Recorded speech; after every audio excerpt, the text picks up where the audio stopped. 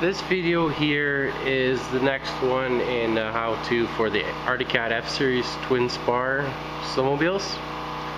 Now I pretty much got this one to the same point as the end of the last video where we took off the side panels in console. You'll notice I did take the skis off. I find that whenever you're working around them or storing them, for the amount of times that you run into the skis, trip over them, or have to walk around them, it's easier just to undo the two bolts and take them off. And then that's also a good time to lube your spindle bolts so they don't seize on there. And taking these apart, that's one thing that really ticks me off, is to find those super dry and the bolts seized inside the spindle. So I always like to give them a good greasing. Some things to help me out. I have a stand. I picked this up for 150 bucks off of Kijiji, which really helps. I've got an impact, DeWalt 20 volt, and set of Torx bits for the DeWalt impact. It really speeds things up. I've got a container, put all the bolts in. What else do I have? I have a shop stool, which makes things a little more comfortable, easier to work. And I got over here a Budweiser. That helps things move along. So I'm just gonna quickly go through it. I'll speed things up a bit. We're in the slow parts, and show you more detail in some of the other parts. So, oh yeah, I got an exhaust spring hook. Next step is to remove the exhaust. There's 4 springs on the Y pipe and a couple on the muffler. I'm going to do the muffler first. There's also a clip on the muffler. 2 springs. Pretty easy to see, but not so hard to get if you don't have tool. You can make one with a screwdriver by running a groove in it.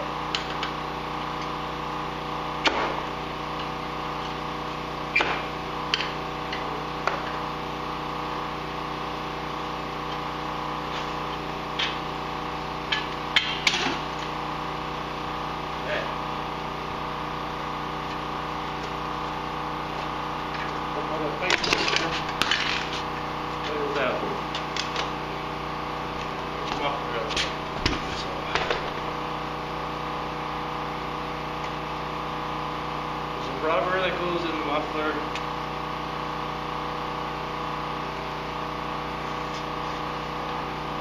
And then a retaining washer and the clip. I'm going to put those back on here. And also the gasket. Sorry. Alright.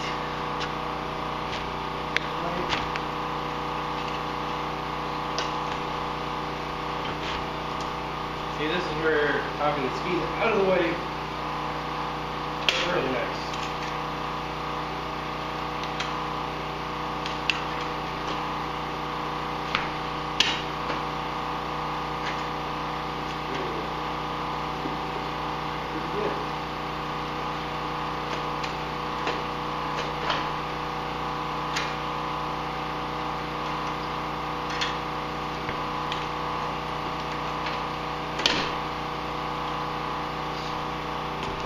Bucket moves those.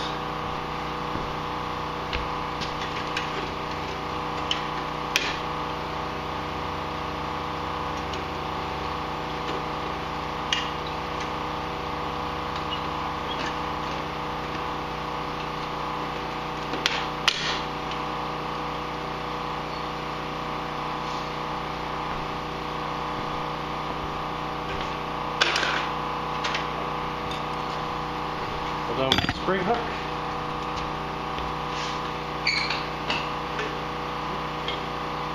Yeah, like that.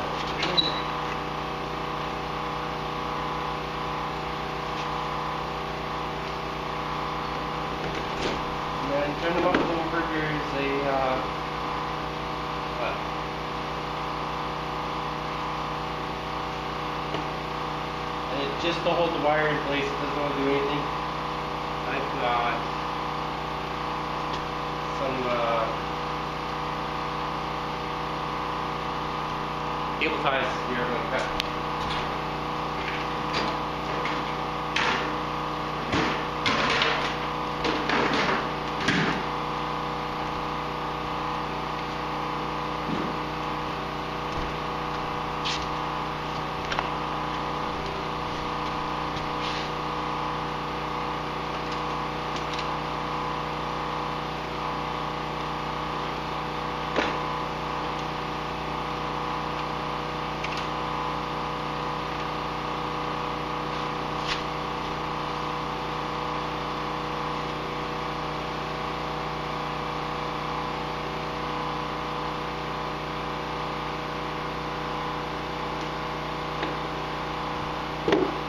And there's just a little connector for the temperature sensor.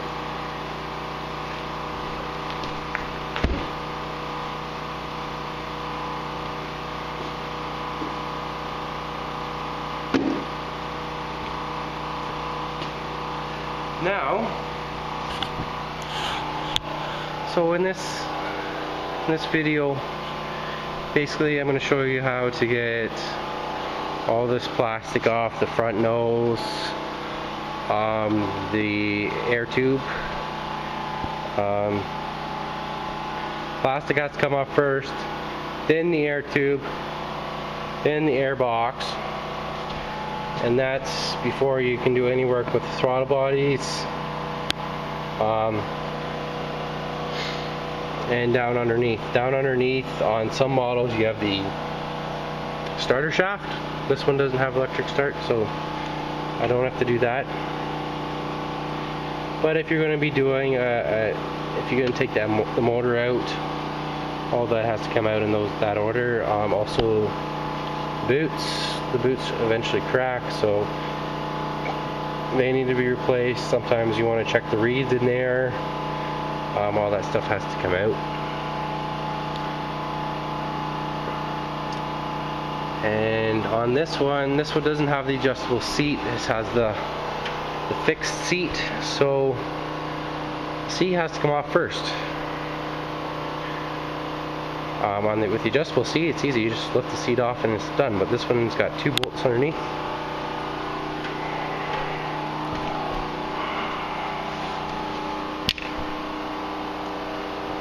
Get my light.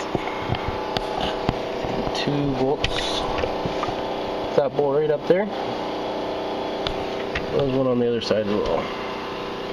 Put those off, the seat should lift off, and then we continue on. I'll do that, and then I'll show you the next step. Okay, so we're back. I got the seat off. There's just the 2 bolts to lift off, and the guy left me some candies under the seat. That's very nice of him. So next, you want to get this guy out. This bolt is already missing. There's one over here, just a little Torx. When you get that out, you want to put some anti-seize in there, because if that bolt is stuck, it'll just spin in that in the tank, in the plastic, and it'll be stripped, and you won't get it in or out after that. And then start with your T30 bolts up here, and then you want to get this ECU out of the way. We'll go ahead and do that.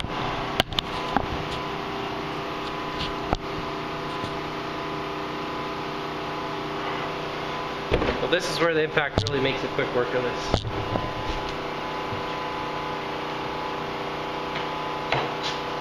So if you're just doing this side is what you have to do the work. You don't really have to take the right side plastic off.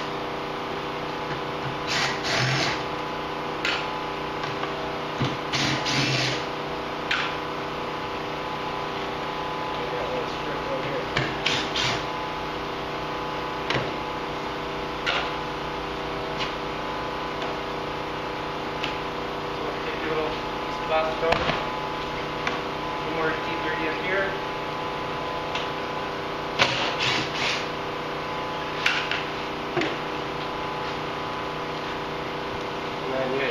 here. One thing to note, there usually is a couple forks in here, which are a huge pain in the butt to get out. If you have it off, leave them out, because that plastic stays in place. It just slips under there. You know, your bolt's here and you're good. If not, you gotta really screw around to get those guys out.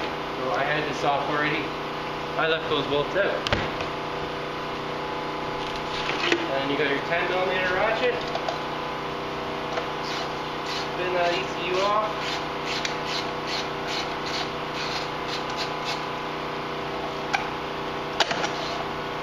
This sled, by the way, I'm parting out. All the parts are for sale. I've got, he wants the plastic this weekend. I've got lots of people who want the track.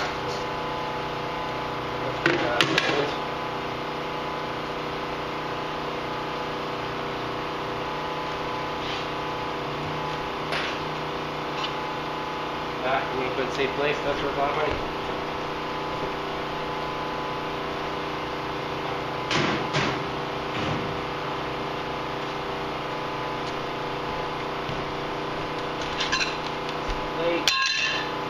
And under here, got another nut right under the tooth. That's an 8mm.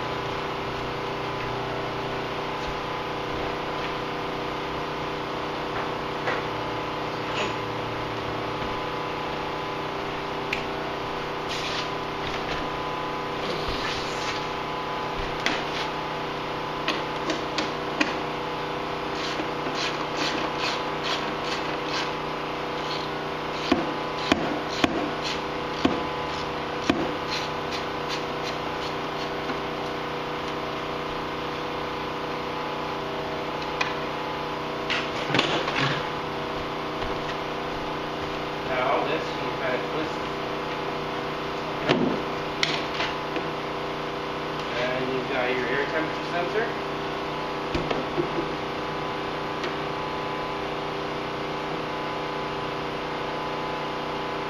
And you know these tiny little plastic clips. There you go. Air tube's out. Another thing to watch for here, the muffler can burn a hole through, especially from rubbing. It will rub the film off, burn a hole. This one's already been repaired. It's got a piece of metal riveted on it, but you can just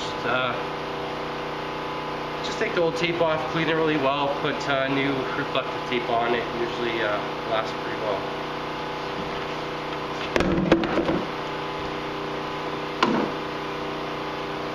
Our next thing would be to take this little piece off, and then you can let the gearbox in. And that's the forks as well. So just kind of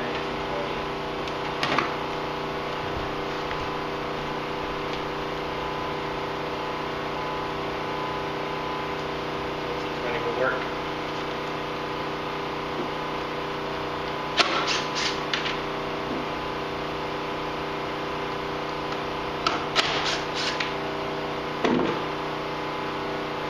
So with that, those bolts off, just lift it up. Come off.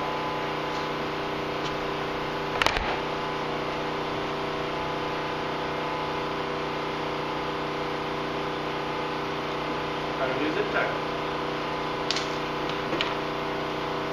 So you got your muffler bumper, gearbox.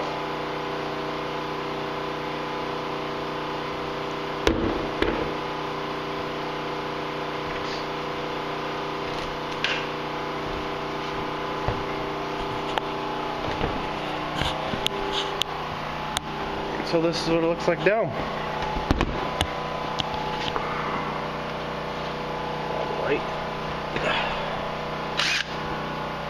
So right there at the bottom of the throttle bodies is where the starter shaft would be on an electric start model.